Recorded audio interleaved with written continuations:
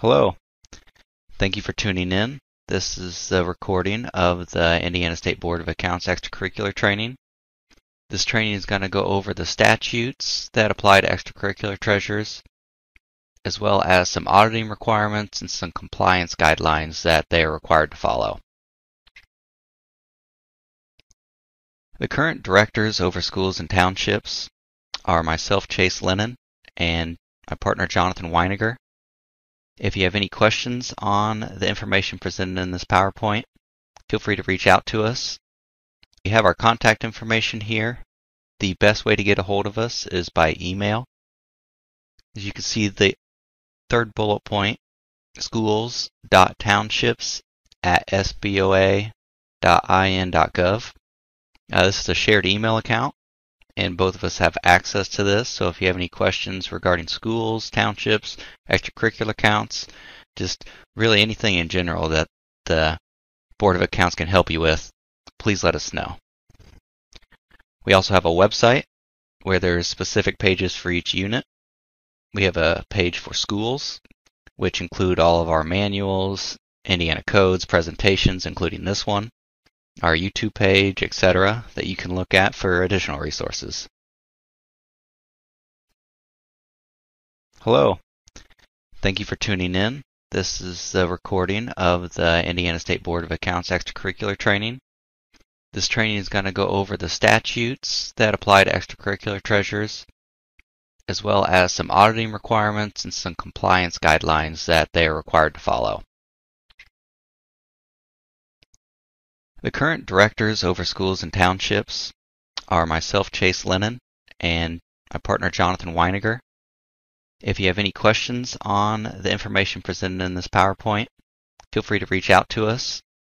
We have our contact information here. The best way to get a hold of us is by email. As you can see, the third bullet point, schools.townships@sboa.in.gov. This is a shared email account, and both of us have access to this. So if you have any questions regarding schools, townships, extracurricular accounts, just really anything in general that the Board of Accounts can help you with, please let us know. We also have a website where there's specific pages for each unit. We have a page for schools, which include all of our manuals, Indiana codes, presentations, including this one, our YouTube page, etc., that you can look at for additional resources. If you are unaware of the State Board of Accounts, we were created in 1909 in response to widespread political corruption. We are a state of Indiana government agency, so we are the audit agency of the state. We perform audit and examinations of government units, including the state of Indiana, local units such as counties, cities, towns, townships, schools, special districts, and certain not-for-profit units who receive governmental funds. In the statute, we are also responsible for doing other duties, such as prescribing forms and procedures used by government units. And those forms and procedures are outlined in our compliance guidelines on our website. We do some other items such as recounts for elections. We provide training for local officials. We do consulting services and some other things. This is how we are currently set up at the Board of Accounts. We have a state examiner. It's currently Paul Joyce. We have two deputy state examiners. One of them is Tammy White, and the other one is Mike Bazemski. And in our central office in Indianapolis, we have directors over each unit type. We have two over each area. School and townships, cities and towns and special districts is another area, and then counties. Out in the field, for our auditors and field staff, we have audit coordinators, and beneath that we have audit managers, and then our field examiners. We also have two investigation coordinators that deal with special investigations, and they're responsible for dealing with identified fraud and any other non-compliance concerns that they deem need to have a special investigation.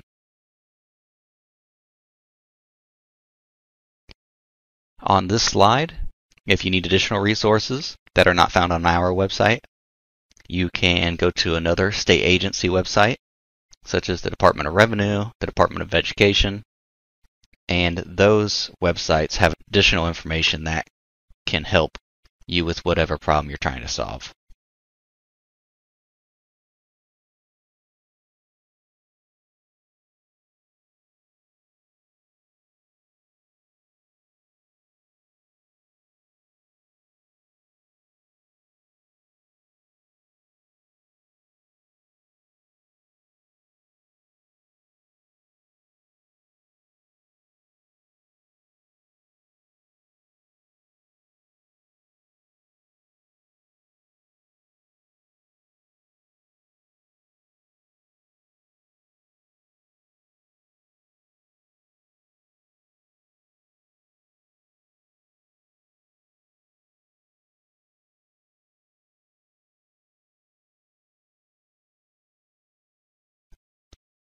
A large part of how the Board of Accounts interacts with local units is through Gateway. Gateway is a separate website online that's managed by IBRC, and that company is an affiliate of IUPUI, and they provide a platform where local units can report to the Board of Accounts, and then that reporting is made public. So there's annual financial reports, there is what's called the 100R, and that includes all of the salaries for public employees, in addition to a bunch of other applications, one of which is the ECA Risk Report. The ECA Risk Report is required to be filed to the Board of Accounts through Gateway, and it assesses the risk for audit planning purposes for different extracurricular accounts, and it provides us information on if there is an issue at a unit, then we can reach out and then help that unit.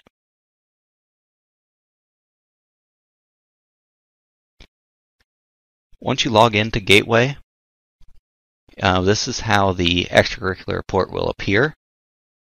The school treasurer is ultimately responsible for submitting this information, but generally the extracurricular treasurers are the ones to input this information.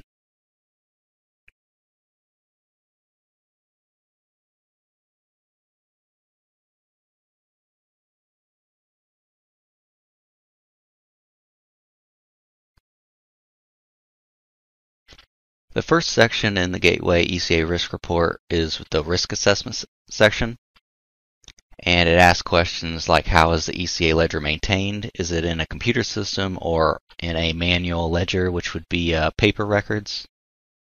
It goes through and asks other questions like is the bank account reconciled? Do they use our prescribed forms? Do they have any investments? And things like that. So once they answer these questions, they can continue to the next section.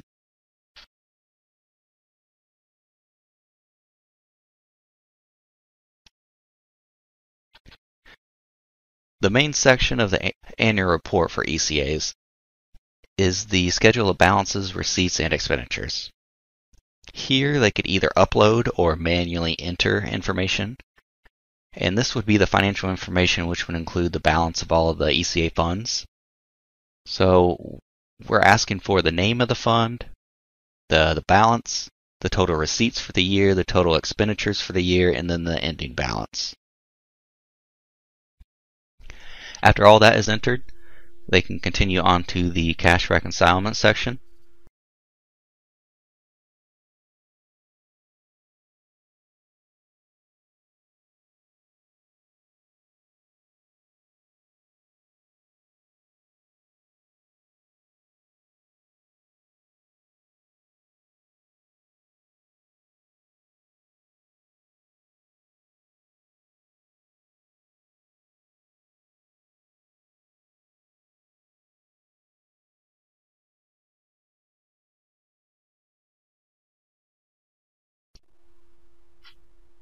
This section pulls forward the information that was entered in the fund section and uses that to verify if the ECA account is reconciling.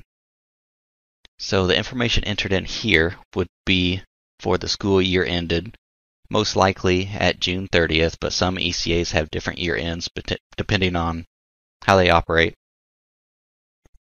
So here you would just do a basic reconcilement.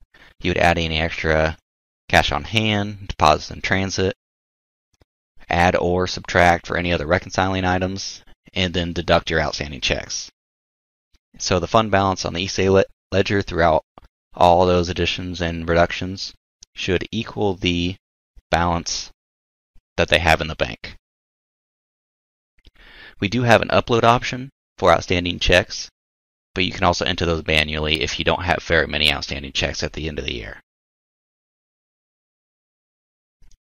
So once you're done with this section, you can move on to the report certificate. The report certificate is essentially a certification saying the name of the bank account, when the school closed for the year, with information about the surety bond of the treasurer, which would be the ECA treasurer. And then there are requirements in statute where the ECA risk report, we call them the forms SA 1 through 5.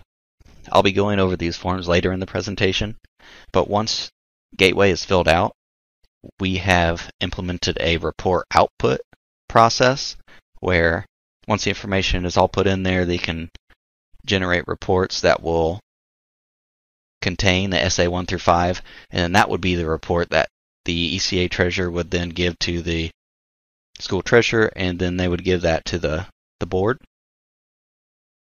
And at the bottom of the screen, it shows where copies of this report are supposed to be filed at.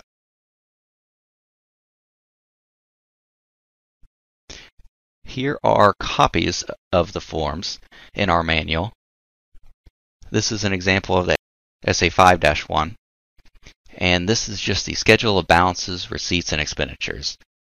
So the information in this report would come from that main section that you filled out in the ECA risk report. This is the SA 5-2. This report's going to include the cash reconcilement section with all the outstanding checks that were entered.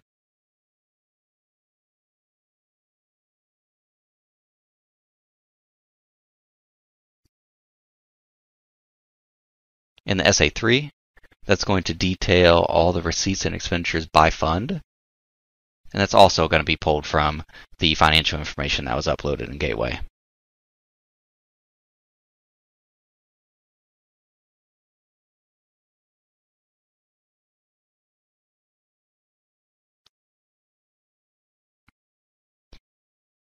SA 5-4 is just that certification that we just spoke about. And these do need to be signed by the treasurer and the principal of the extracurricular account to verify what they input into Gateway is correct and matches the records.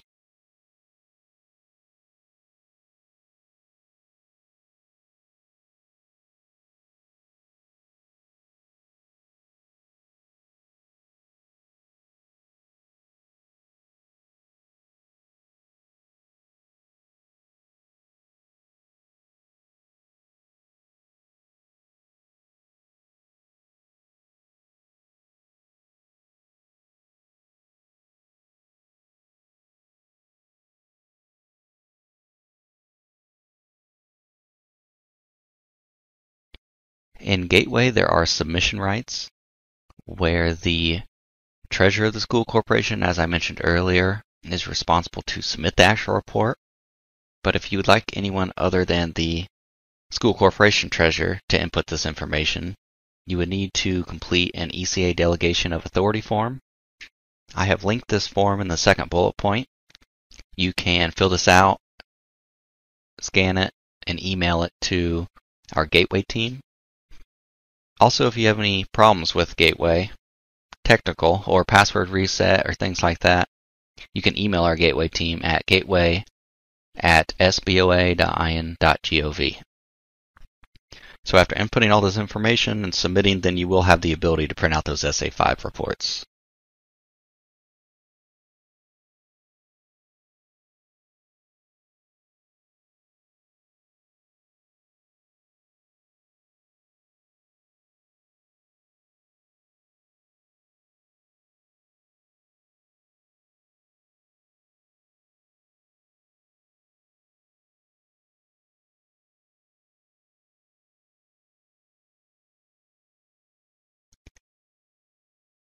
There is a directive, and it's somewhat new, that went out in 2018.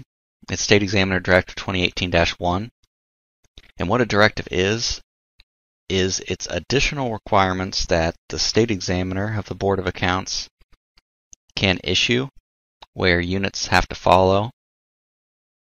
And this one in particular deal with monthly uploads.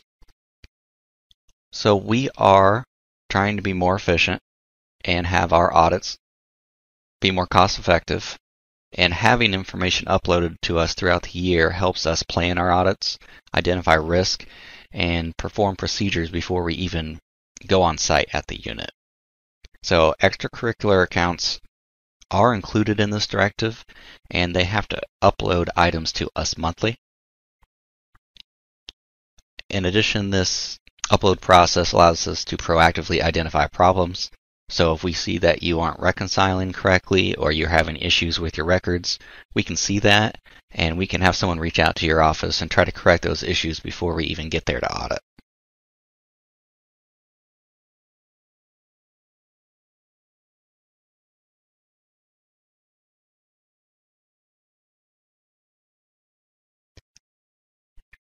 Each of these monthly uploads are due by the 15th of each month, and it would be 45 days after that month to submit the information is when it was due.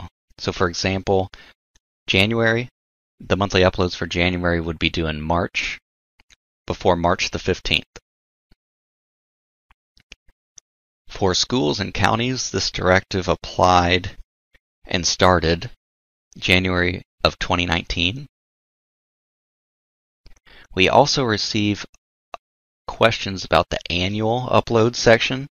So if you go into the monthly uploads portal, you'll see there is uploads by month, and then at the bottom there's one called annual uploads. And when we say annual, for schools at least, this means the fiscal year end. And most schools' fiscal year end is June 30th. So these annual uploads, they are due by August 29th. Please don't confuse this with a calendar year, where we've seen some units upload the annual files to us in January, and we're really looking for the June ending for the year information to be uploaded in August.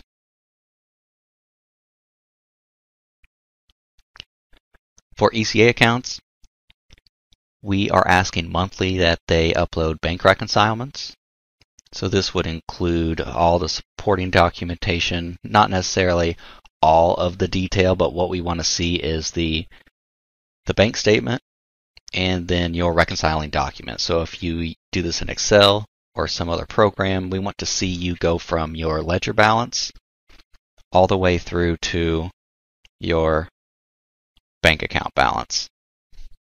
Now in the ECA risk report, as you saw earlier in the presentation, we asked for your reconciliation for the year end, but this would be for each month. We would like to see supporting documentation showing that you are reconciling every month. The second item we're asking the ECAs to upload monthly would be the funds ledger. So this would be similar to the information input into the ECA risk report every year, but we want this to be uploaded monthly so we can do testing throughout the year.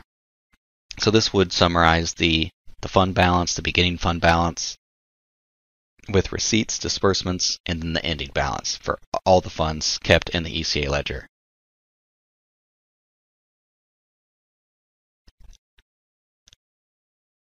We have some resources on the website. I do not think many ECAs have manual records anymore, but if you do have an extracurricular account and they keep everything on an old paper ledger, a really long book, then you can use our upload template. This is mostly for townships and special districts and smaller units of government.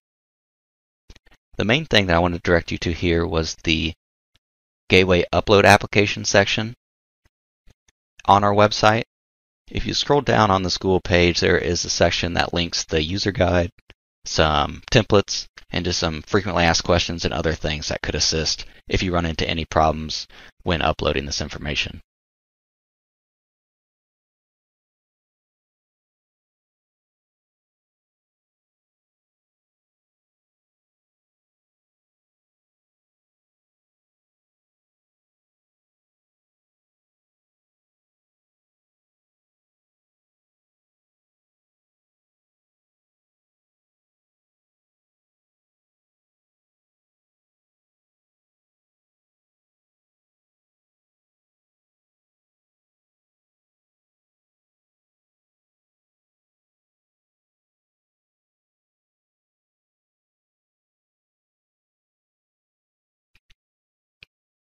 For the annual uploads, this is the list of documents that we're requesting annually, and again, this would be for the fiscal year ending in June. We'd like to see the year-end bank statement, and if you already included this bank statement in your monthly section with your reconcilement, that's okay. Feel free to upload it again, or a statement saying that this is in the June monthly uploads. We just want to make sure that you have a copy of your bank statement, because you don't necessarily need a copy of the bank statement to show us that you're reconciling, but it is additional support for us. We also want to see the year-ending outstanding checklist, the year-end investment statements, and then a detail of receipt and a detail of disbursement activity.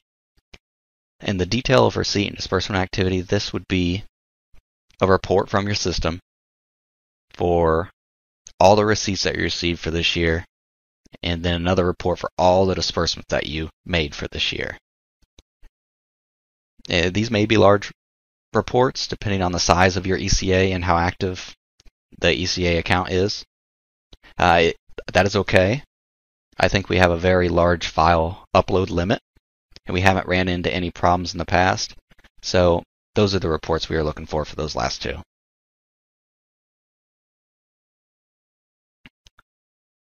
So now that we went over Gateway and the Board of Accounts, just in general, I'd like to go over the ECA statutes and our opinion from an audit standpoint of how the ECA should be complying with those statutes.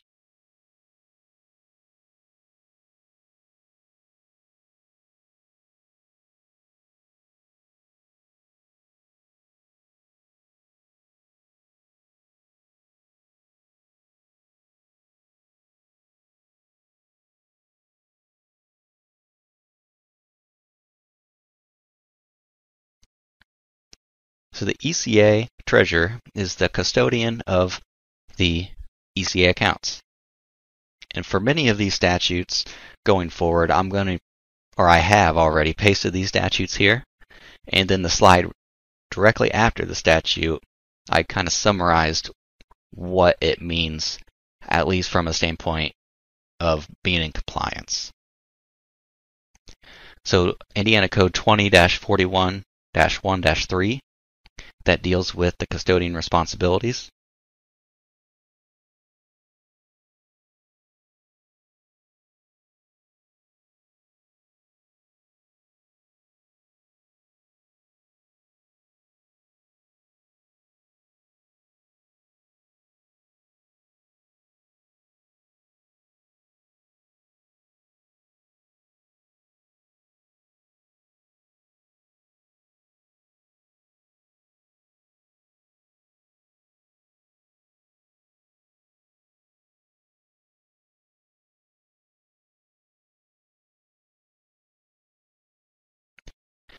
And what the statute says is generally that ECA accounts may be used for an athletic, social, class, or other school function.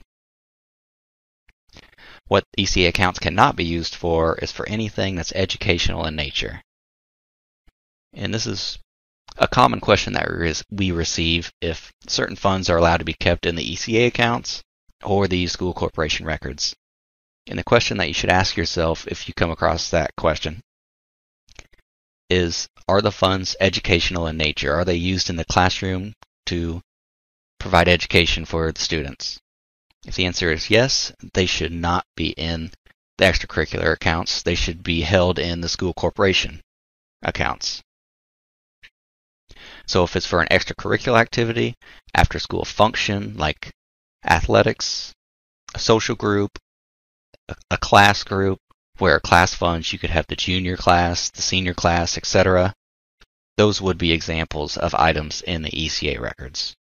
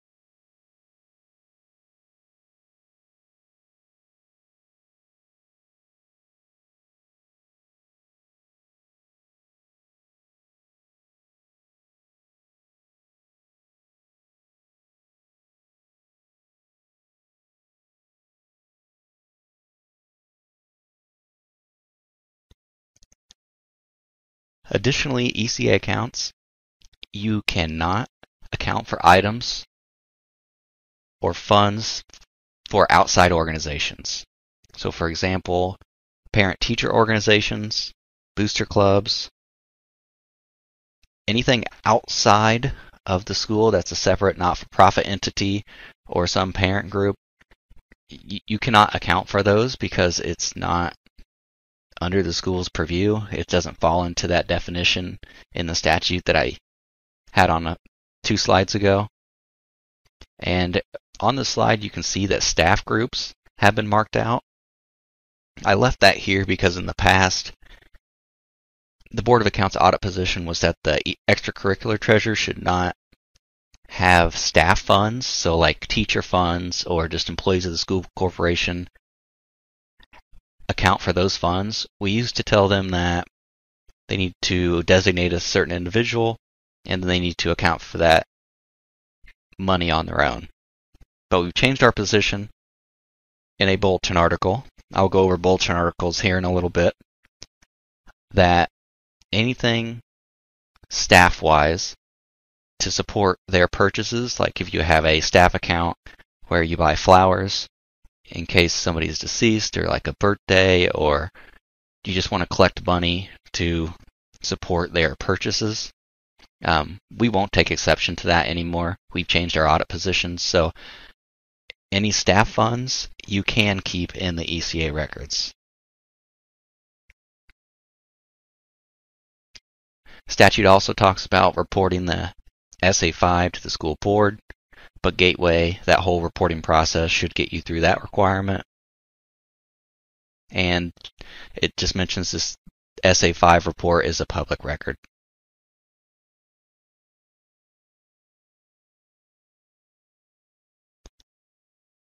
Here's another slide that emphasizes our change in our audit position for about staff funds. But I wanted to make the note here that this does not change our position on outside organizations. So again, if there's an outside organization, please don't be accounting for those funds in the ECA records.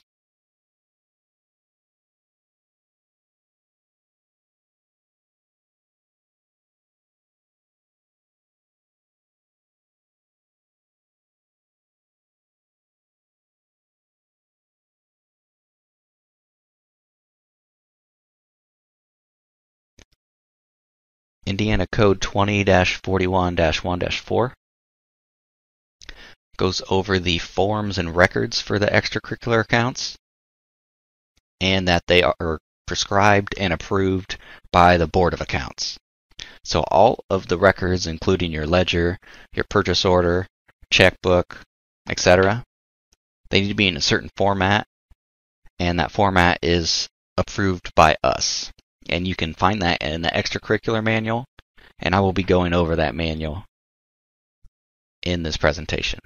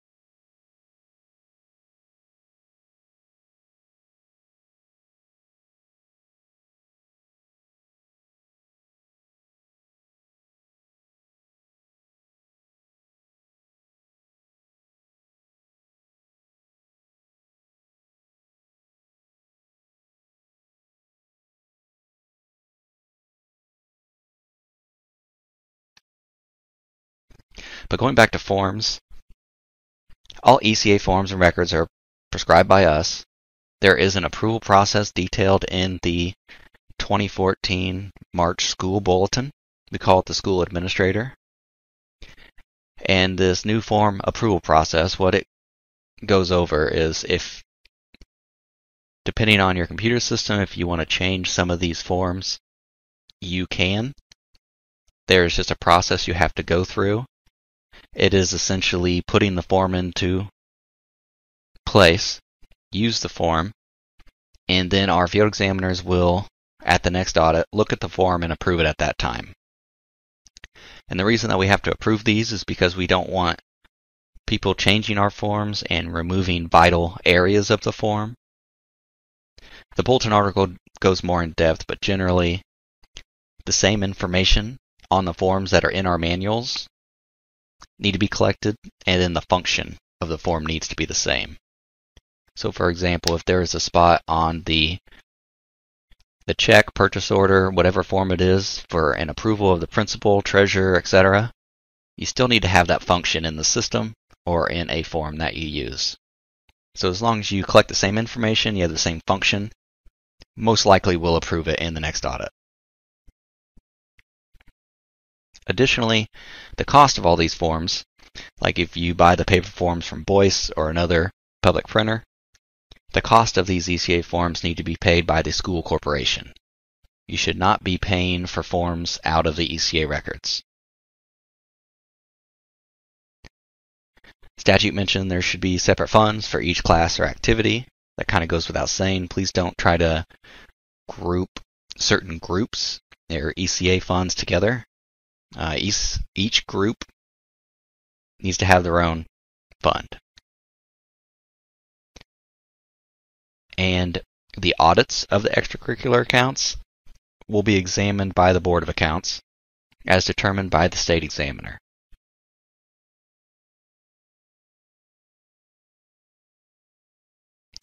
Here's a list of our prescribed forms. In our manual, we have a section for ECA forms. We have a section for school lunch forms. And we have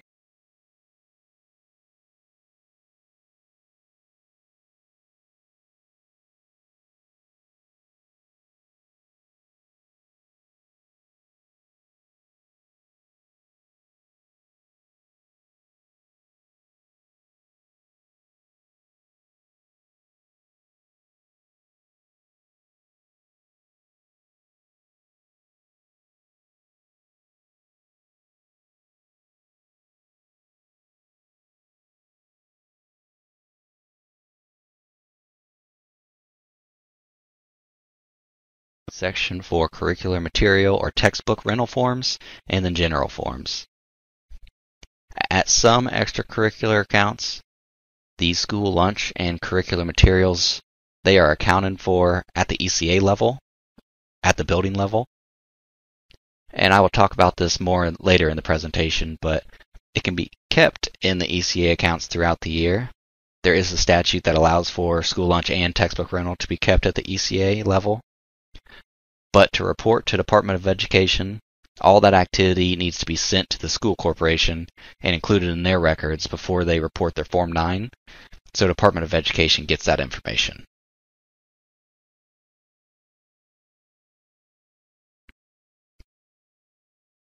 In that same Indiana Code, 20-41-1-4, Part B, it talks about the transfers of ECA funds.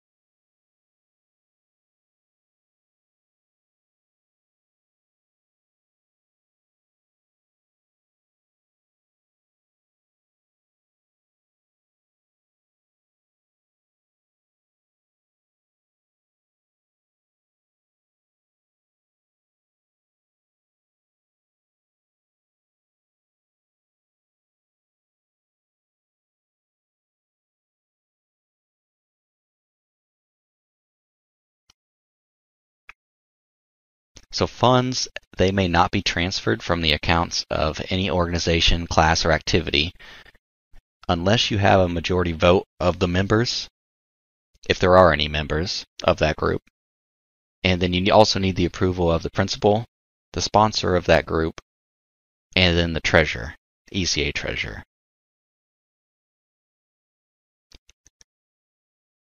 So for the case of athletic funds, there would not be a sponsor per se. The athletic director is regarded as the sponsor. And then the participating students in athletics are not considered members of the fund. So you don't have to get the majority vote like you would a normal group. So for athletic funds, to transfer those, you would need the approval of the principal, the treasurer, and then the athletic director. And then the statute also notes that all expenditures of these funds are subject to review by the governing body of the school corporation. So the school board at any time can look at these expenditures and question them, or just use them for planning purposes, maybe institute internal controls, since they are the governing body and responsible for the school.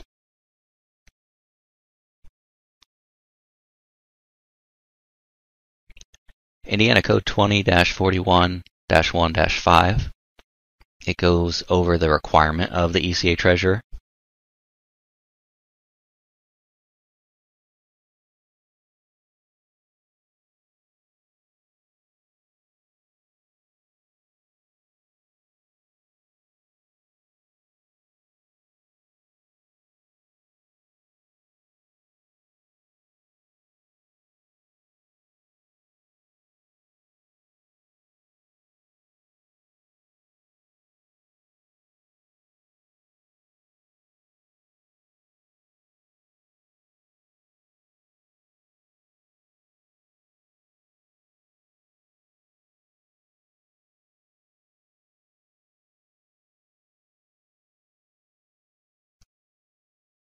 These requirements that it notes in statute, it just states that a public school must have a treasurer. So if you have extracurricular accounts, there needs to be an ECA treasurer attached to those accounts, responsible for those accounts. And depending on how the school is set up, in the statute it says like the superintendent can be responsible for it, the school treasurer can be responsible for it, but generally the ECA treasurer is responsible for it. So if you don't have an ECA treasurer, Then opening of the school year, there needs to be an ECA treasurer named to be responsible for the funds. And then it notes how the claim process goes, but I will also go over that in the presentation later.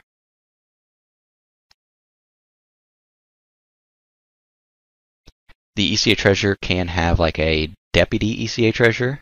They can have a clerk or assistant. This statute talks about the treasurer not being personally liable for any acts or omissions in connection with the performance of their duties, unless the act constitutes gross negligence or an intentional disregard of their duties. So as long as you're doing everything in good faith, you're using our prescribed forms, you reach out to us whenever you have any questions.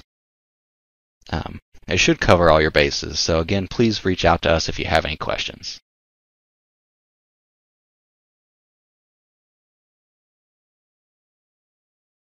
Indiana Code 20-41-1-6 goes over the bonding requirements for ECA treasurers.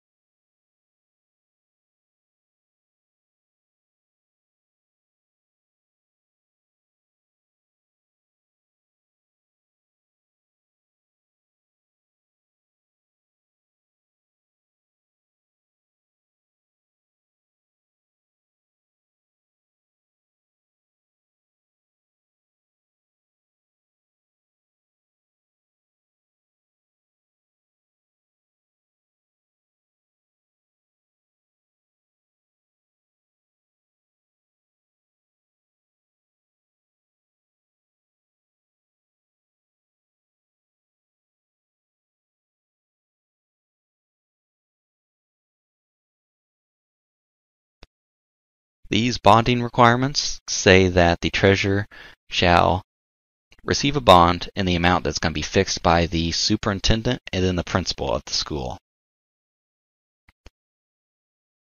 If you do not receive more than $300 all year, you don't have to be bonded, but I don't think there's many ECA accounts where that would apply to.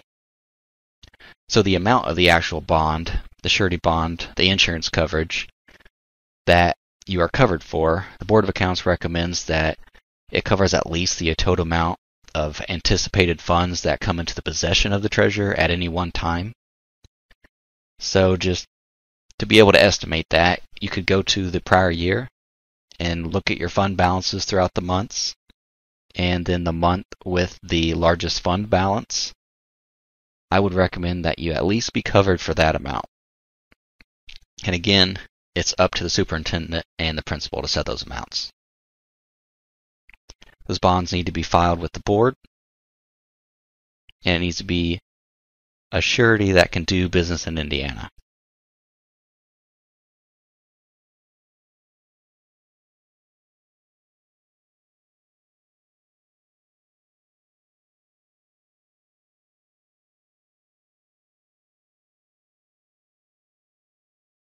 Here, this first bullet point mentions the $300 exception that I mentioned earlier. The statute does not address the specific type of bonding instruments that are allowed, but the Board of Accounts have given the position that it may be fulfilled by a comprehensive bonding instrument, like a blanket bond, or even a crime insurance policy would be acceptable as well, as long as the treasurer is covered. There is one caveat regarding the bond.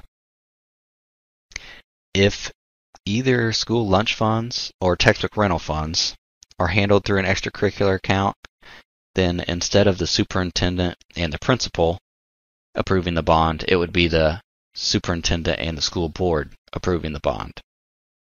The reason for that is that school lunch funds and textbook rental funds, those are considered school corporation funds, and statute gives the ability to account for those at the school level, but that's really school corporation money, and since it's school corporation money that needs to be insured, the school board should be the one approving that bond amount.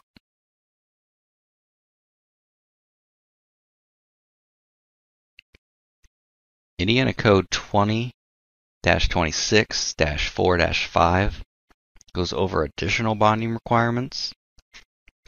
And essentially what this says is that anyone that has the official duties of receiving, processing, depositing, dispersing, or otherwise having access to public funds needs to be bonded.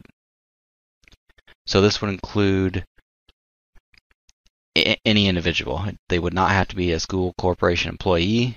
They would not have to be working in a financial capacity. It could be a teacher.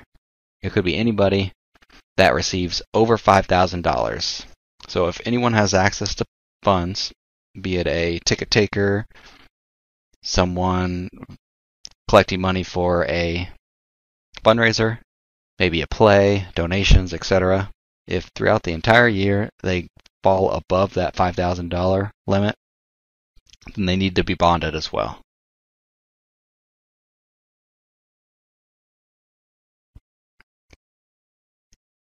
Here I put some more information, just giving kind of an explanation about the official duties, which in the statute that I just highlighted on that last slide, essentially you just have to ask yourself the question, do they have access to public funds, and have they collected over the de minimis of $5,000? If so, they would need to be bonded. Again, that's anybody, a parent, someone that's not an employee of a school corporation. And then we recommend that all bonds, even if it's not a school corporation employee, be filed with the school board.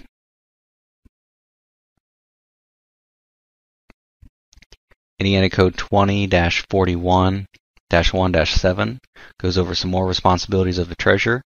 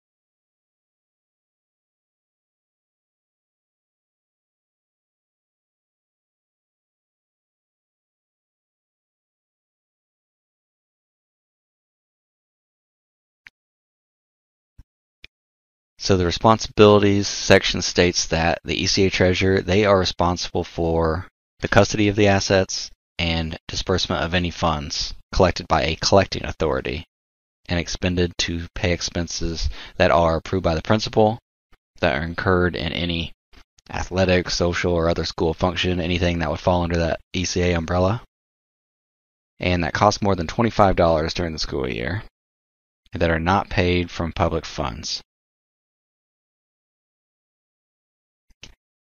So in this section of the statute, it gives the principal the authority to designate a collecting authority to be in charge of the collection of funds.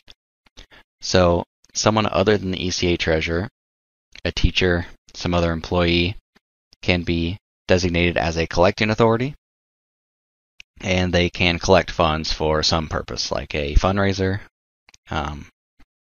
donations for certain purpose, for athletics, etc. We have a separate form for that.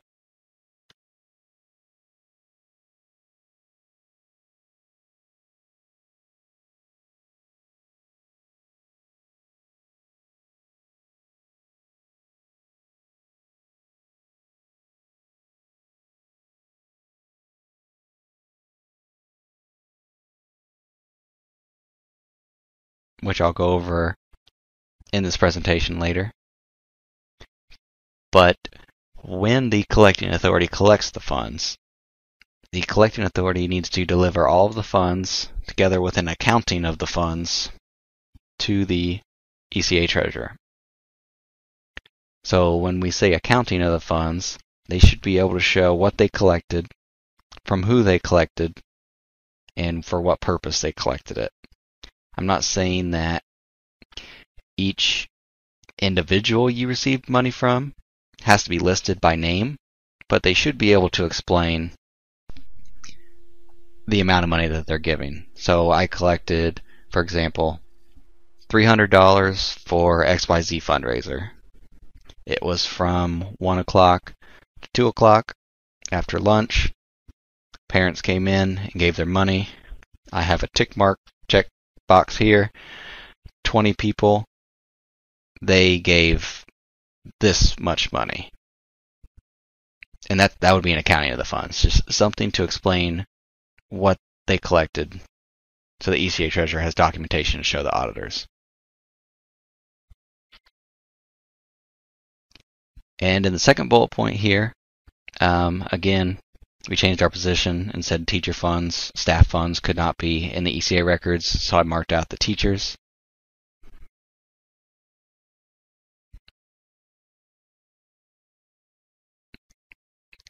In Indiana Code 20-41-1-8, it goes over some more duties.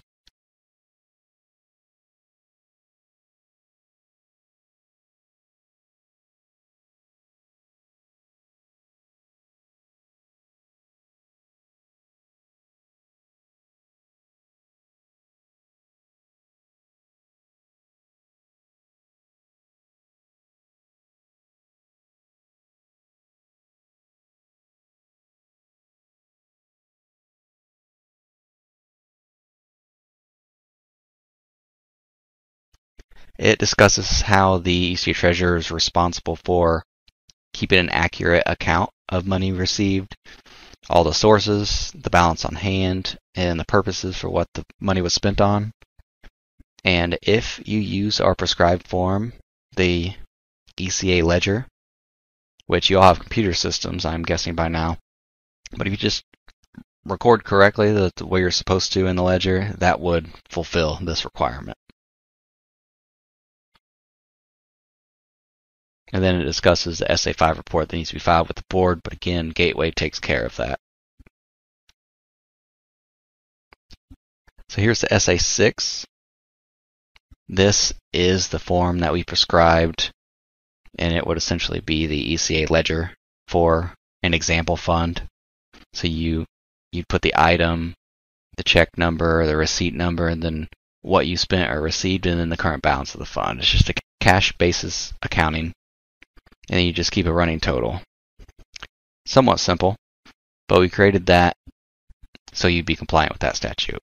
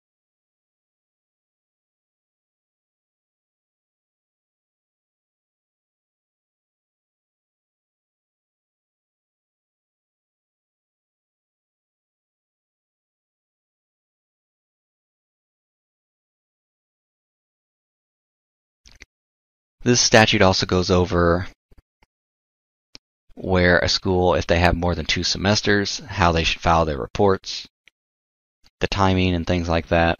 So if you do apply and have more than 2 semesters in a school year, please look back to that statute just so you can be in compliance when providing the reports to the superintendent or the school board. It also addresses when the records should be destroyed. It says that under this section, they shall be kept for 5 years, and they can be destroyed after that. But you should only destroy them if those records have been audited. So if you've had an audit at a particular school and 5 years have passed, then you would be able to destroy those records. And there's a process with the county where you can get a request to destroy public records and fill out a form, send it to the County Public Records Commission, etc. If you contact the county, they'll give you more information than I am here, but that's sort of the process of how you would go about doing that. There is a situation where we have not been to extracurriculars for several years, just because we were low staffed, we were behind on our audits, and I'm glad to say that we currently are up to date.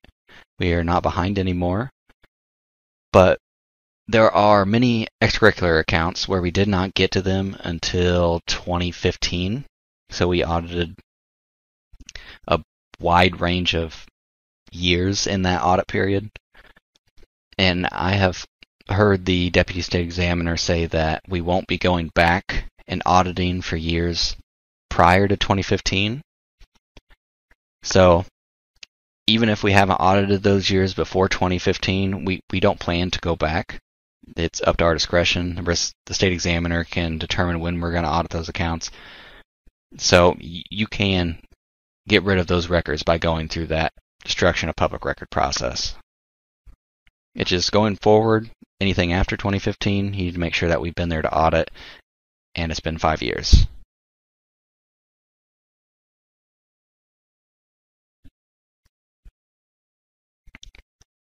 Indiana Code 20-41-1-9 mentions that all receipts, all funds need to be in one bank account.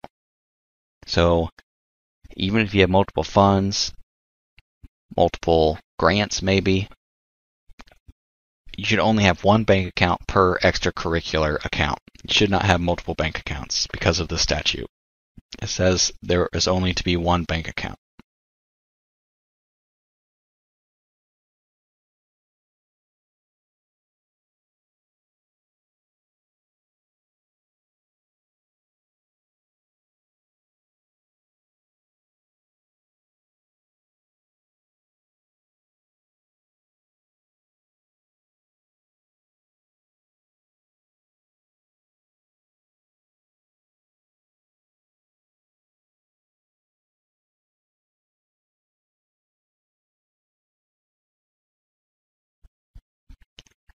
Additionally, receipts shall be deposited without unreasonable delay.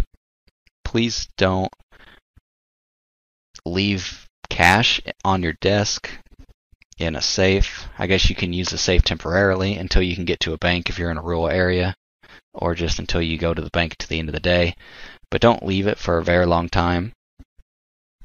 And in an audit, our opinion is unreasonable would be more than a week. So if you receive money, you have at least 7 days until you have to deposit that money. Obviously, you should try to do it as much as possible or as soon as possible. Better internal controls, less risk of losing the money or someone taking the money. But we have given our opinion that 7 days is more than 7 days is unreasonable.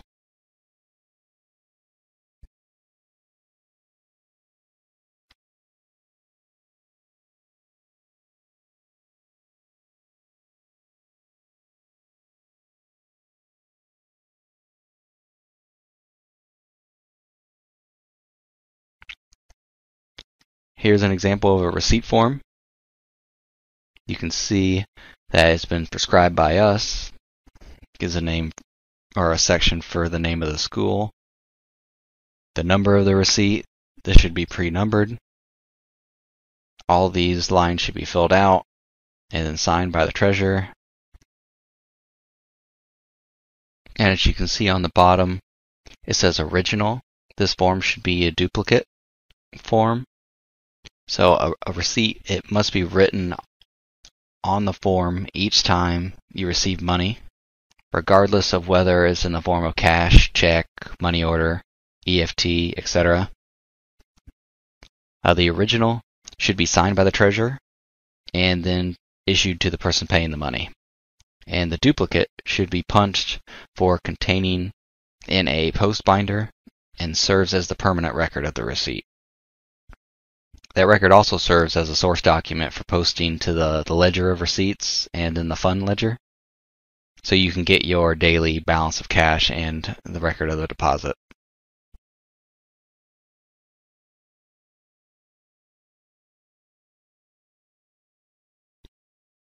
The statute talks about having a control account, and really all that is the ledger that I mentioned earlier. It would include the total amount of all of the ECA funds in that ledger, and it would just kind of be a control where you can check that balance, and it should always match the bank account.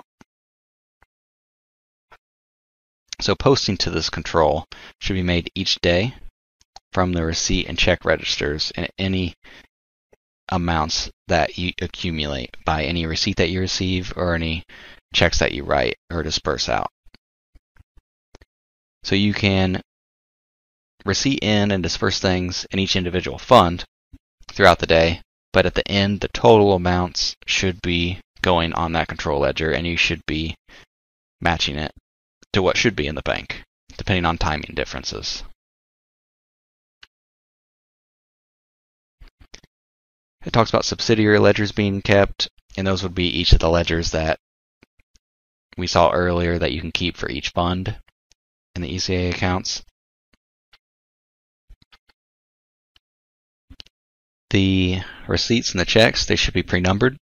For each transaction that you have, there should be an identifiable source document along with the check, a receipt, so we know when we're testing the records how much, who it was to, or where it was from, etc.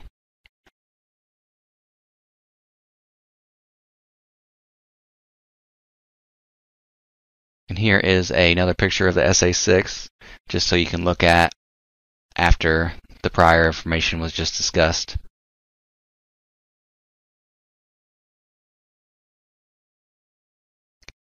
In Indiana Code 20-41-1-9, it talks about the investments of the ECAs. So it lists the statutes, Indiana Code 513.10 and 513.10.5.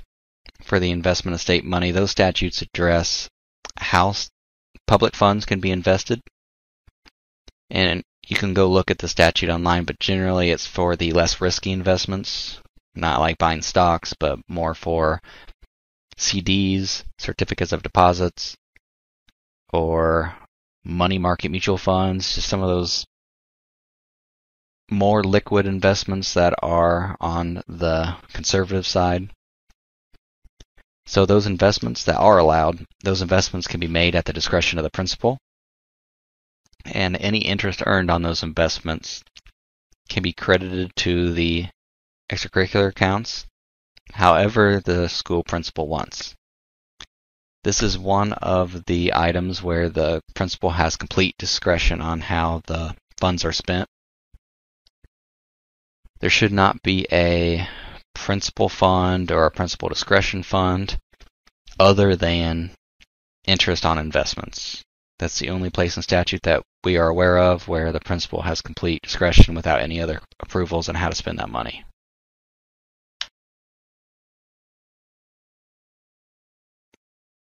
The statute talks about that interest money can be used for any school purpose approved by the principal or any extracurricular purpose approved by the principal. It also mentions what I mentioned earlier, that receipts should be deposited in the same form which they are received. So for example, if you receive cash and a check, you should not first convert the check to cash and deposit all the cash. You need to deposit the check and deposit the cash. Whatever form you receive it, that's the form you need to deposit.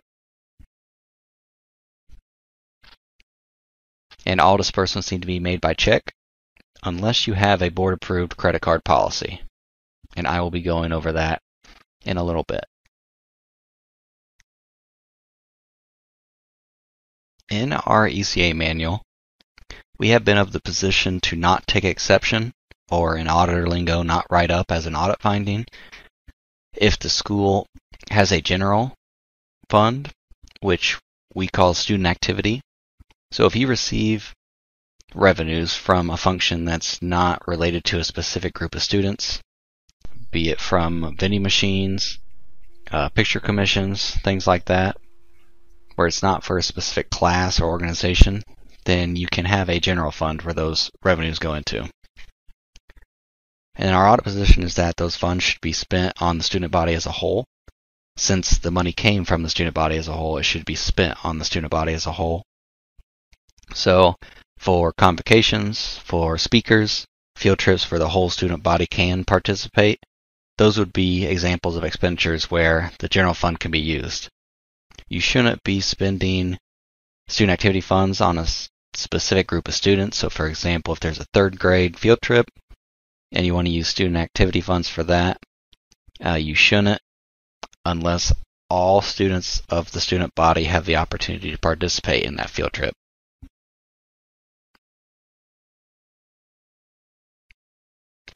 And really our audit position comes based upon the substance of the transaction. So like I said earlier, if it comes from the students as a whole, it needs to be spent on the students as a whole.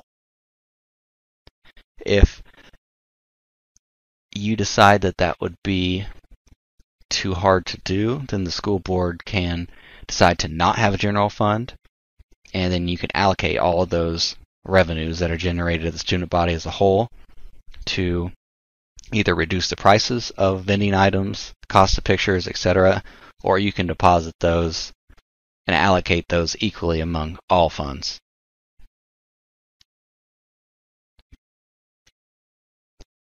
We've received questions about the use of general fund or student activity fund money for educational expenditures. And like we said earlier, you should not record anything in the ECA funds that are educational in nature. But the actual spending of the general fund, we don't think that's a great idea, but there's not really anything in statute or compliance guideline prohibiting that. So if the school board would like to use some of the funds on educational type expenditures, then they would need to follow 3 steps. They would need to have a policy adopted by the school board in a public meeting authorizing these expenditures, and providing there's no exceptions from the majority of the student body, that can happen. And then number 3, any equipment purchases out of those student activity funds still require approval from the local school board, because all equipment purchased needs to be accepted by the board, because there could be some instances where the board doesn't want to accept that equipment because it might cost more to maintain than to actually use it. So any equipment purchases need to be approved by the board. And it's our opinion that since alternatives exist for funding educational expenditures, for example, taxes, investment income, there are alternatives other than using student activity fund. So we are emphasizing that the adoption of any policy to use these general funds would be the responsibility of the school board.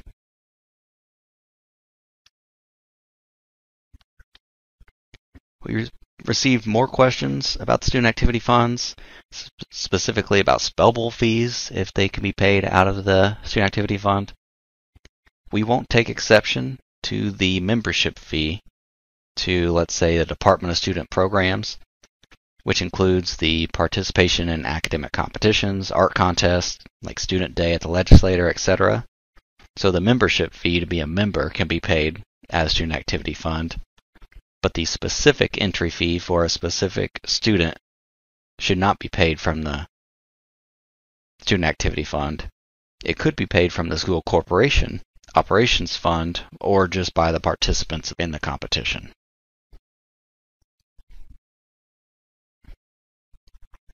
Here is a statute that we also get questions about. It's Indiana Code 20-30-15-6, and it addresses non-session school activities. And this says when public schools are not in session, the governing body may employ personnel to supervise the following. It goes over agriculture education clubs, industrial education clubs, home economics, music activities, athletics, etc. So when the school is not in session, which means there's not classes going on, most likely in the summer, any of these activities or camps, like a basketball camp or a football camp, these need to be open and free to all individuals of the school age that's residing in the attendance unit of the school corporation. So if you're having a basketball camp and it is a school-ran basketball camp, it should be open and free. If there is a fee and a coach wants to have their own basketball or football camp, etc., and they are charging a fee, then technically it would not be the school corporation that's running that camp. It would be the coach or parent or somebody running their own camp. So that's kind of more of an outside organization. So school needs to realize that the money collected for that camp, it's not school corporation money, it's going to that organizer. We've seen where that organizer donates it back to the ECA accounts and then it can be used, but it's really up to that organizer how to use those funds. So if you get in that situation, try to be proactive and don't be surprised if you don't receive that money, because it really is the outside entity organizing this event.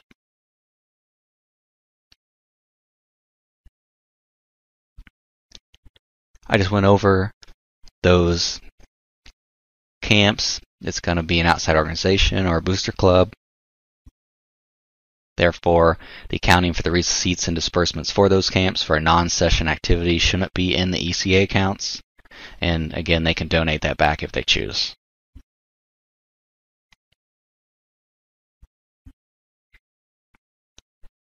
In Indiana Code 20-26-4-1, it talks about the duties of the school corporation treasurer and how they are the custodian of all the funds of the school corporation, and they're responsible for the proper safeguarding and accounting of the funds.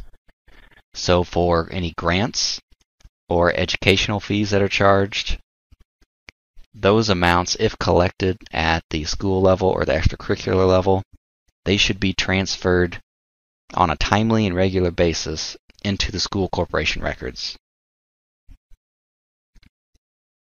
We have a separate bulletin that's online that talks about fees in general. It goes over curricular fees and what fees are allowed in statute. And if it doesn't fall under what we listed in that bulletin, and it's not specifically allowed in statute, we've given the opinion that the school corporation attorney should provide written guidance on whether fees that are charged don't go against the Indiana Constitution.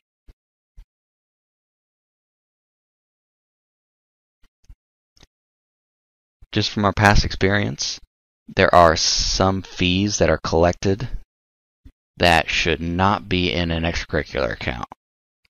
So for example, air conditioning fees, parking fees, bus rider fees, instructional fees, those should go to the school corporation.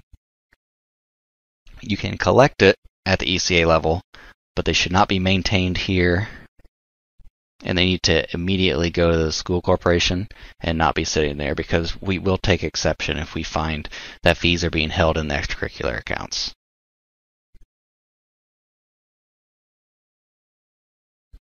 Here are some more examples of fees that should go to the education fund of the school corporation and not be kept in the ECA accounts. We received questions about like a parking sticker or maybe a sign that they hang on their rearview mirror.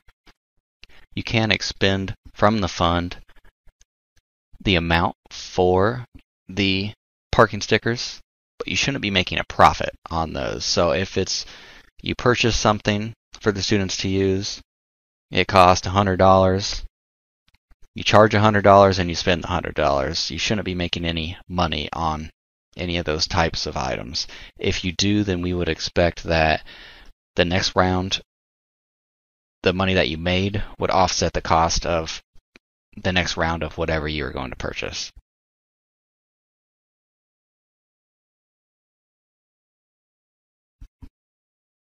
I wanted to make a mention of Indiana Code 36-1-8-11. This code says that if you adopt a credit card policy and you want to charge a convenience fee because the credit card company is charging you a fee to use their credit card, you can do that, but there's a limit on the fee that you can charge whenever someone swipes their card. It should not exceed $3, and it needs to be uniform regardless of the bank or the credit card. So if you have an American Express or a Chase card, then the fee needs to be the same if you choose to have a fee, and it should be the school board that makes that decision. Indiana Code 5-11-1-27 goes over the internal control requirements of just government units in general. This went into effect, I believe, sometime in 2016. Yeah, June 30th of 2016. Anytime after that, the school board needs to adopt the minimum standards. And they have to ensure that personnel have been trained on those standards.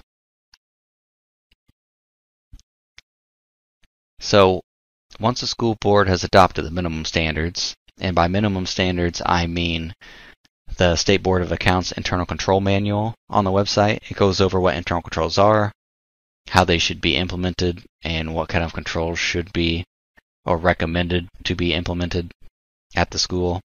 Once you adopt those minimum standards, the schools can develop their own set of specific internal controls, and we will be looking at those internal control policies and testing to see if those internal controls were effective.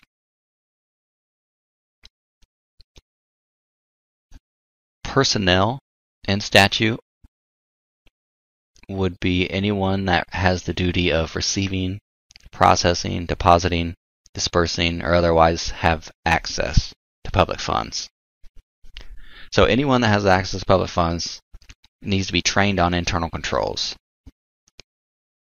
You can be trained by watching our video on the website. There are other videos in case you think ours is too long or it's not as descriptive as you'd like it to be. We've approved other organizations. In the statute, it says the Board of Accounts has to approve the training, so you can't just go out and find some random internal control training. It might meet the requirements, and if you want to submit something to us to approve, we can approve it if it meets our requirements and put it on our website, but the ones currently on our website are the only videos that are approved. So again, if they meet the definition of personnel, aka having access to public funds, they need to be trained. And this is a one-time training. Once they're trained once, they're trained forever. It's always good to revisit trainings and be on top of the internal control process, but again, if they're trained once, they're trained forever.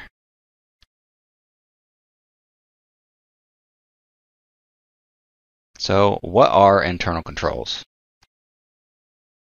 Internal controls are, by definition, a system designed to provide the government a reasonable assurance that objectives will be achieved. They're designed to prevent or detect situations in which the government has failed to achieve an objective. So there are things like preventative controls, such as requiring dual signatures on checks or having password protected files. So preventative controls, they protect and limit access to business assets. Detective controls find things after the fact. They don't prevent, they detect when things go wrong. Those controls will include reconciling the bank, inventory counts, and these controls are typically performed just periodically throughout the year to see if anything needs to be corrected. And they often turn up internal errors or problems as well as external errors. And external errors, for example, may be a bank error, where if you do the reconcilement, you realize you're off by $5. After you do some more research, you realize that the bank charged you $5 and you didn't know about it. So your reconcilement process is a detective control that found that error.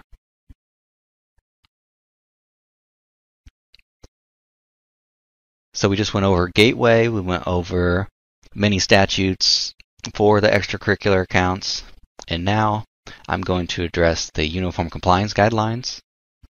Indiana Code 5.11.124 gives the Board of Accounts the ability to establish compliance guidelines, and those guidelines are in our manuals online. We have the school manual, we have the ECA manual, and then we also have bulletin articles. When we issue a bulletin article, that holds the same weight as anything in our manual. So whether you see it in a bulletin, the ECA, or the school manual, all those compliance guidelines you have to follow, and they are available on our website. An important one talks about overdrawn funds. No fund shall be overdrawn. And when I say overdrawn, I mean in the negative or spent over what is actually in the fund. So no fund should be in the red. The ECA treasurer needs to provide the sponsor of whatever fund with their monthly transactions so they know what their balance is. Now the monthly providing of those balances is not a requirement, it's more of a suggestion just so you avoid an overdrawn fund situation where we might write that up in an audit. And it's really a good internal control that you can implement where you can make comparisons and just make sure you're reconciled and that transactions are correct.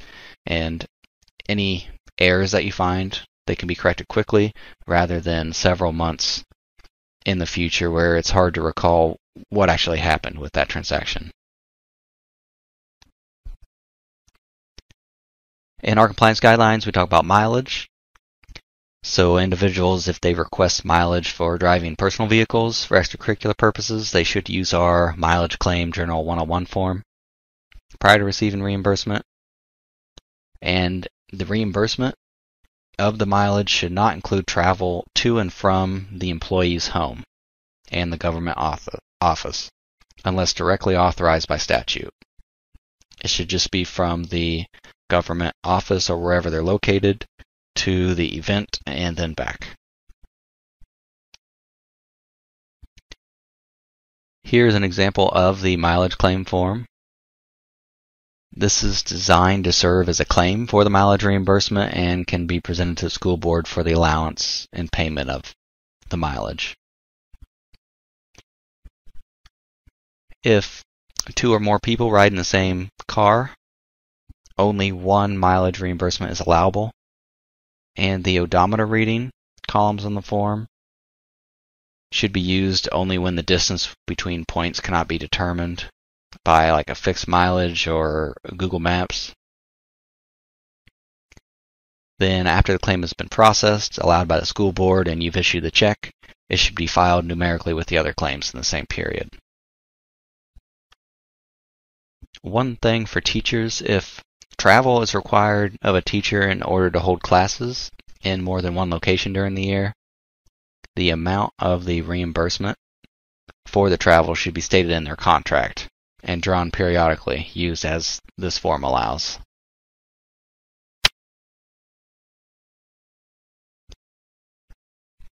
So cash donations that are extracurricular in nature, they can be accounted in an extracurricular account. Any school corporation donations made directly to the school corporation needs to be accounted for in the school corporation records. So on the first bullet point, I put cash, and the reason I put that is because any property or equipment donated to the school needs to be accepted by the school board. All donations, for that matter, needs to be accepted by the school board, but specifically any equipment the board has to approve. So that should be sent to the school corporation and go through their processes. So donations can be kept at either the school corporation level or the extracurricular level. It just depends for what purpose the donations are for. Be it educational nature, school corporation related, or extracurricular related.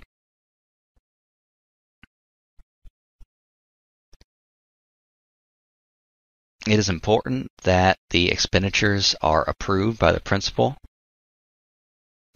They should fall within the general policies of your school. If you've implemented internal controls and you've put in your internal control policy that XYZ employee should review X, Y, and Z document in X, Y, and Z situation, then you need to be following the policies that you have implemented.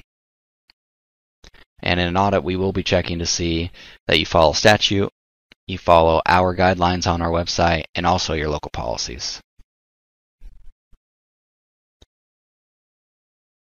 And distribution of ECA funds to students or teachers should not occur unless specifically stated in statute. This is an example of the purchase order and the accounts payable voucher. It's called the SA1. It's to be used when a purchase is made for delivery at a later date. So the form is to be executed in full and signed by the person authorizing the purchase for the particular activity in question. Before the activity is permitted to use the purchase order and AP form, extracurricular treasurer must determine if there is sufficient balance in the fund to make payment upon receipt of the merchandise. So this form helps with your internal control process just to check to see if there is money available before you spend it. This form is in triplicate and should be pre-numbered. These must be prepared by the treasurer of the ECA account or issued by PADS to the activities or by set as required for their immediate needs. So when the form's prepared, the original is given to the vendor, and then the duplicate copy and the file copy, which is the triplicate, should be retained by the treasurer and then filed in an obligation file by the fund. And that serves as a notice that the expense has been incurred against that fund, and also enables the treasurer to see that no further purchase orders are issued against that particular fund if that fund is depleted or does not have money left. So operationally, how this works is when the shipment is made, the vendor will send an invoice to the school, and then the shipments received by an activity must be verified with the invoice and the voucher, which would be the duplicate copy, and they should be checking for the quantity and the price by the person who is designated to receive the items. Then the person receiving the shipment indicates on the voucher that they have received and checked the shipment, and then that is forwarded to the treasurer, who then makes the payment after signing the certification required at the bottom of this SA1. So then after payment, the check number and the date of the voucher is entered on the duplicate copy before filing it. And it may be a good idea to file this in a specific vendor file, so you can keep all vendor payments together. It's easier to do research, go back and look if there's any problems. And then once this is paid, you can move this file copy from the obligation file, and then you can place it in numerical order along with the vendor invoice in your own filing system. The claim for payment is the SA7 form, and it serves the same purpose as a purchase order, but The purchase order is used before someone presents something to you for payment. So this should be used in all situations where purchase orders are not used. So for example, purchases from delivery salesmen, if they show up at your door, or services of officials at athletic events where they perform a service, or you purchase something immediately and need to pay them, then you can fill out this claim for payment form. You don't have to send them a purchase order and then they give you an invoice. You can use this instead. The signatures are required by the person authorized to purchase, and then you should acknowledge that you have received the goods or services on this form. As you can see at the bottom, the treasurer is required to sign it, and then after you pay the claim, you can file these in numerical sequence. This is our prescribed form for checks. It is the SA2. It notes the fund, the purchase, if you paid a PO or a claim, or an invoice associated with the payment, you can note those on here.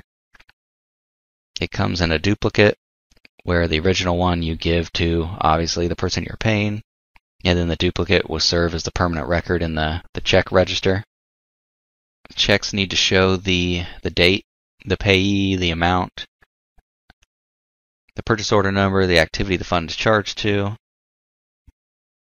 The invoice one is optional, but it's always good to keep there for an audit trail. The check needs to be signed by the treasurer and then countersigned by the principal or another designated official of the school. So when you post to the control account that I mentioned earlier, that ledger that you have from our other prescribed form, you'll be doing that from the duplicate checks in the register by an individual basis, or you can do it by the daily totals. You just need to be aware that you should be charging the individual fund, and then at the end of the day or periodic times throughout the day, the control account should also match the total of all the funds.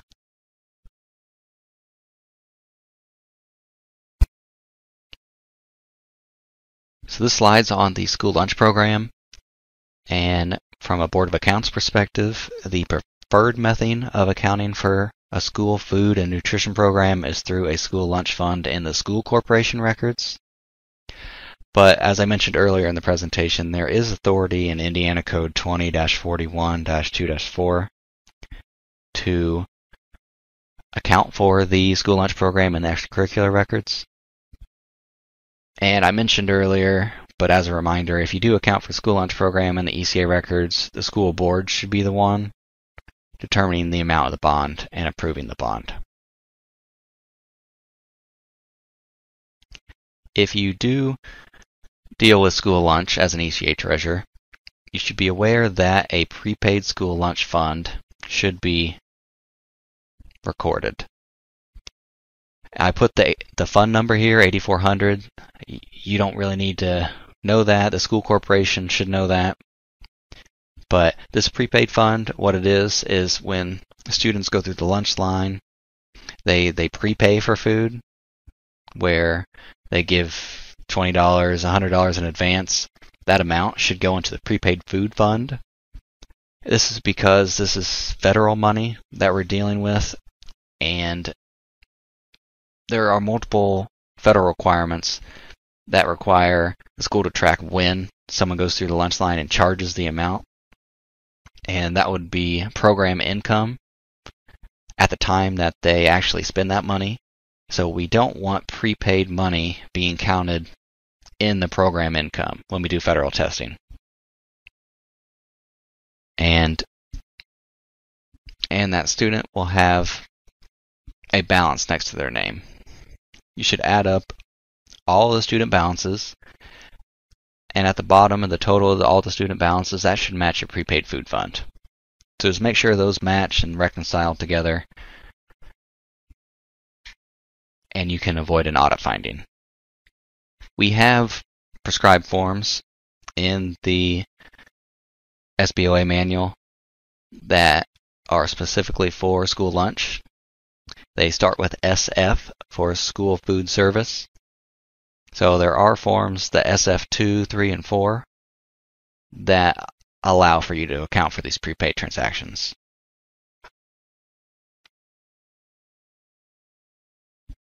So again, for the curricular materials rental or the textbook rental fund, we have the same position as school lunch, where the preferred method of accounting for a textbook rental program is in the school corporation records.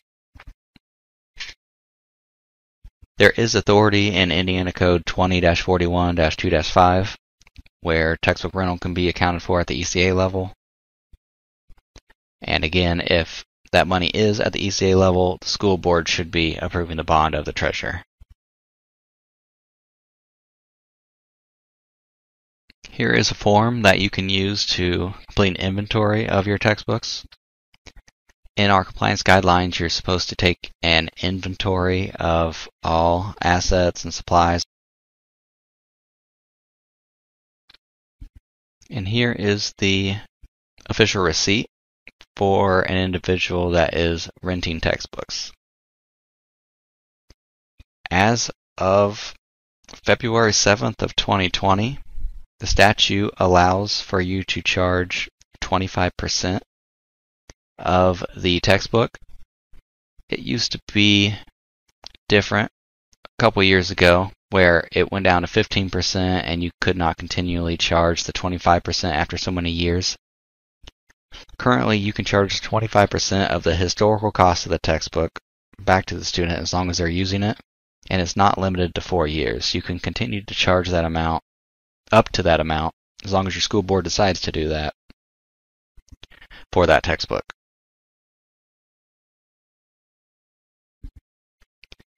In our compliance guidelines, we have a collection of amounts due guideline, and that says that governmental units, they have a responsibility to collect amounts owed.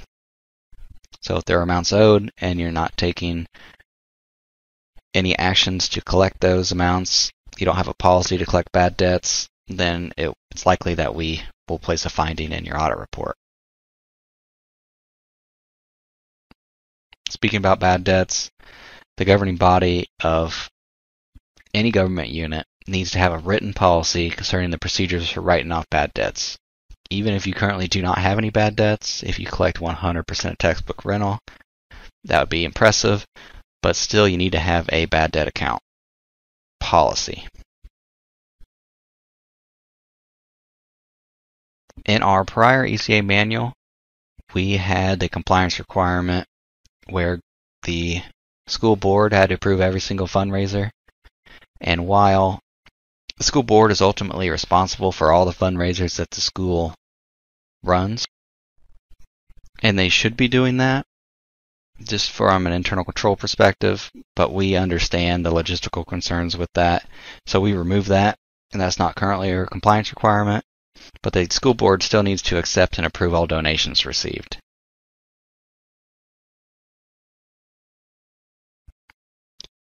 We received questions about where the fundraising activities should be accounted for, and we have not found any statutes that address who actually has control over fundraising activities. So therefore, we won't take exception to the local school board passing a policy, and they can determine, they could do it by specific fundraiser or just fundraiser in general, just how they're going to be ran, what is actually a school fundraiser in contrast with an outside organization fundraiser, and if school property can be used, etc. But that is a local decision. So in absence of a policy, our opinion would be that each fundraising activity needs to be looked at individually to determine if the school corporation is running it or an outside organization is running it. And that's going to be the Board of Accounts that makes that determination. So it's in your benefit to have a fundraising policy. So things to keep in mind would be that the school employees, if they are participating in fundraising activities on school time, then that fundraising activity should be counted in the school records, or you can run the risk of ghost employment issues.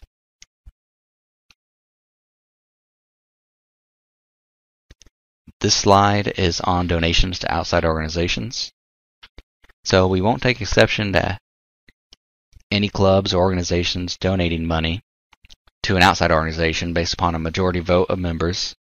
You just need to keep that documentation to show us that the majority members actually approved, just something written down saying that you had a vote, or if the fund in question, for example, is like the junior class, you don't have to go and get the whole student body to take a vote.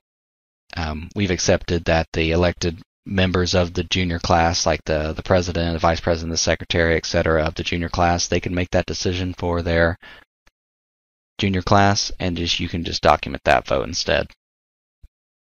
But one important thing to note is that the warrant or check should be written to an organization, just not to an individual. So there is a compliance requirement in the ECA manual where checks should not be given to an individual as far as donations are concerned.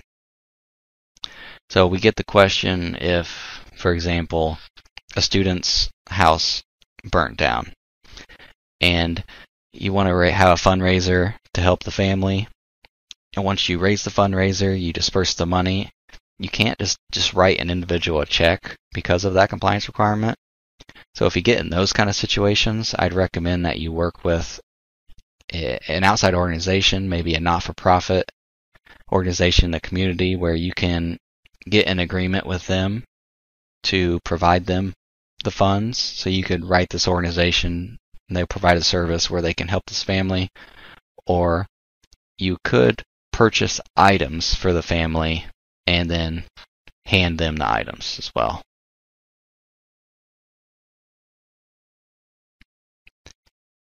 This position on gift cards and credit cards are in our bulletin articles, but I have summarized it here on these couple slides.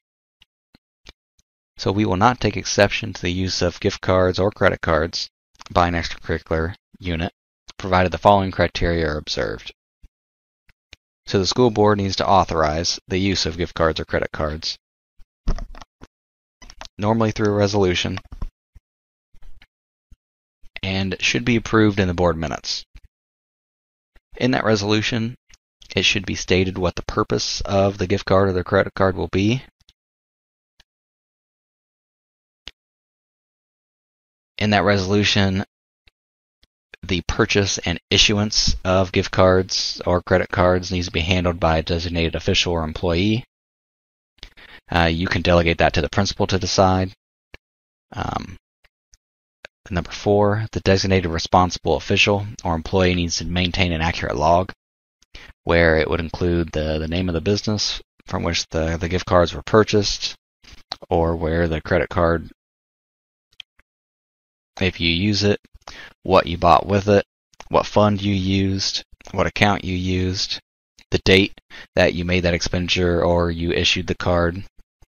And you need to keep track who at all times has that card. It needs to be a chain of custody documented where it should go to person A, B, and C in these situations, and then at the end of the day or at the end of an hour, however you want to make your policy, it should be returned to the person that it was issued to, most likely the principal or the ECA treasurer. Gift cards and credit cards, they should not be used to bypass the accounting system. One reason that purchase orders are issued is to provide the fiscal officer with the means to encumber and track the appropriations so that the school board and sponsors and any other officials just know what their balance is, and they can make accurate decisions. Number 6, so with the procedures for any payments, they should be no different than any other claim. School principal still needs to approve the expenditure if it's from the credit card, and it should not be based upon the credit card's statement alone. It should be for each expenditure. And then supporting documentation needs to be available, such as paid bills, receipts, etc.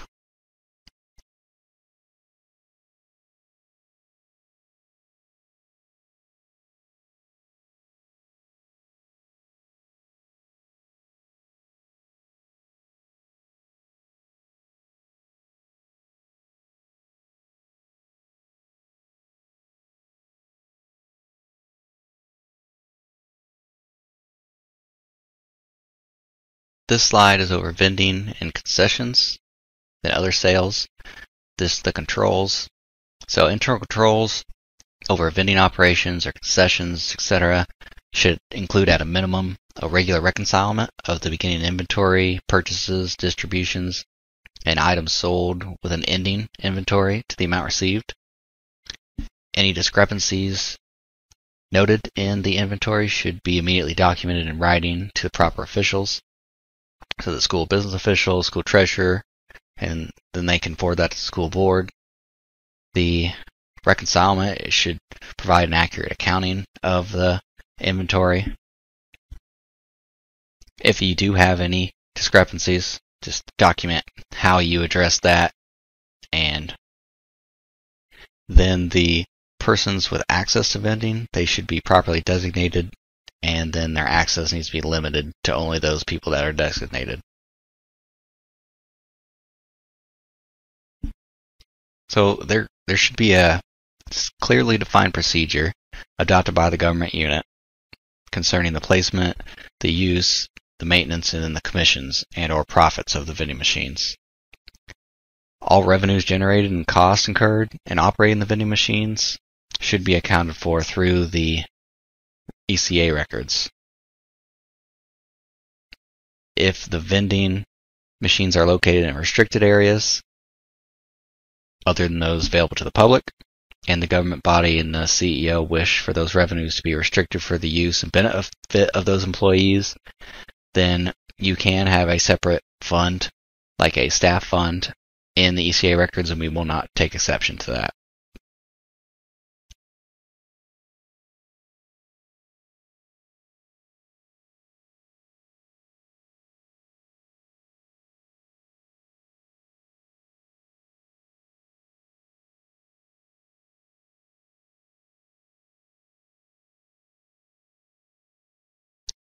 But those decisions, they need to be authorized by a resolution passed by the governing body. For the vending machines that are located in public areas, the use of the machines that generate the revenues, we advise the local officials that those revenues be placed in the general fund, the student activity fund, like we spoke about earlier, and be used for the benefit of the general public, which would be the machine users. So any alternate procedures that are adopted, they need to be noted in a resolution approved by the governing body.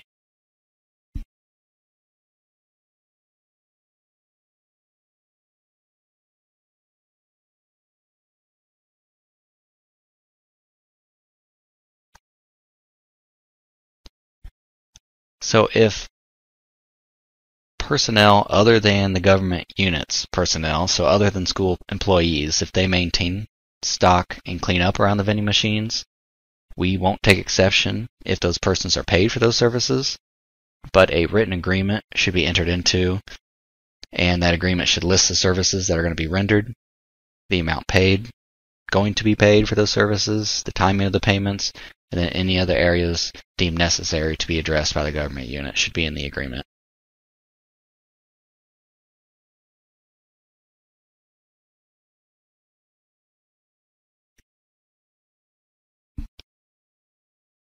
So again, if any vending machine is accessible to the students or the public, then the proceeds should go into the Student Activity Fund.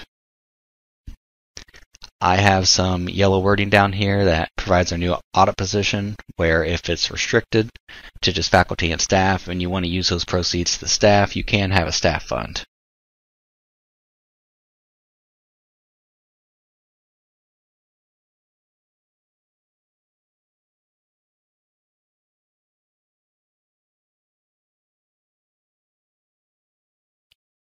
This is the Accountable Items Review form, which is the SA9. This form should also be pre-numbered and prepared in duplicate by the treasurer. So the original copy would go to the principal, and then the duplicate would be retained in numerical order with the treasurer. This form is to be used at least once a year at the end of the school year, and the form is used to help account for beverages sold from vending machines. However, this form can be used at the discretion of the school to account for other items such as concessions, books, etc. This should not be used to account for revenues from exclusive or franchise contracts.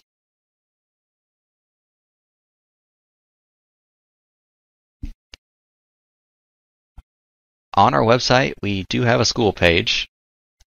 I have pasted the link here, and on this page we have our bulletins, we have our manuals, we have the internal control training, internal control manual, state examiner directives, gateway information, statutes. We summarize the statutes on our website as well. Essentially everything that was in this manual is somewhere on this page. So if you have any questions, again, please reach out to us in our email, but you can also find it on our website.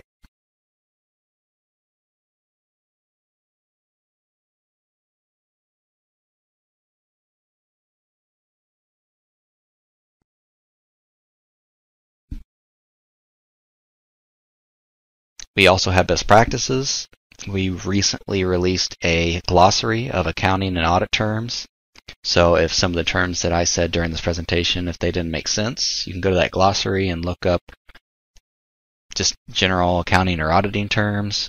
We have our audit reports and examination reports on the website, where if you are a new ECA treasurer, I'd recommend that you look at your prior audit report, and if we noted any findings or audit comments, that you take a look at those and see if they're addressed and if the issue is still ongoing, because I can guarantee that we will follow up on prior comments in our next audit.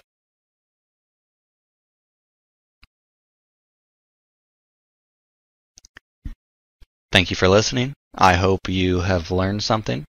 I hope this is a good resource for you in the future to come back and review. But again, our website has information, but if you want to email us questions, feel free to do so. That's what we're here for. My name is Chase Lennon. My partner's name is Jonathan Weiniger.